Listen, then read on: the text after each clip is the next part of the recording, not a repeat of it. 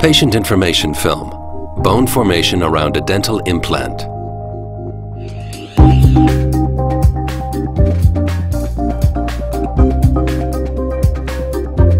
Implants, just like natural tooth roots, are anchored in the jaw and should be surrounded by bone.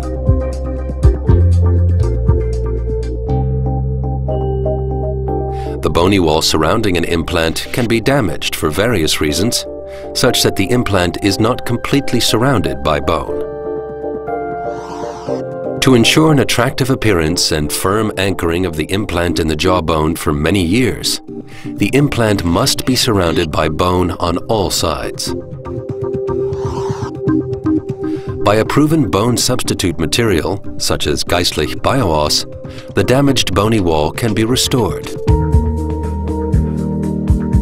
The damaged area is filled with Geistlich Bioos. The natural structure of Geistlich Bioos serves as a scaffold for new bone formation. To promote undisturbed bone formation and to support wound healing, the damaged area should be covered by a proven protective membrane, such as Geistlich Bioguide.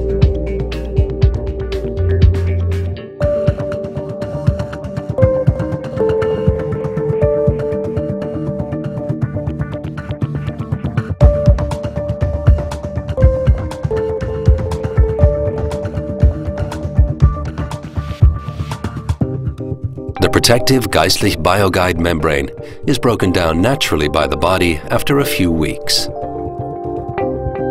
Geistlich Bioos is intermingled with new bone after 4 to 6 months and is then included in the natural remodeling process of the bone. Through successful restoration of the bony wall, the implant is now completely surrounded by bone.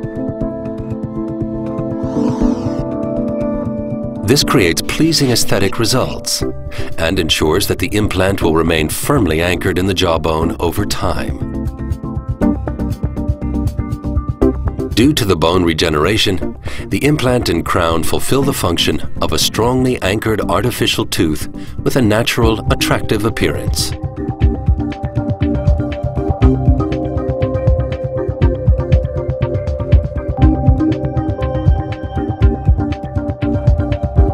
Geistlich Bioguide and Geistlich Bioos are the world's most widely used bone regeneration materials in dentistry.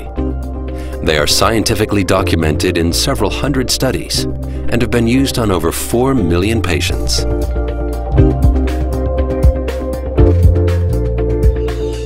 Geistlich Biomaterials wishes you a successful regeneration and a radiant, natural smile.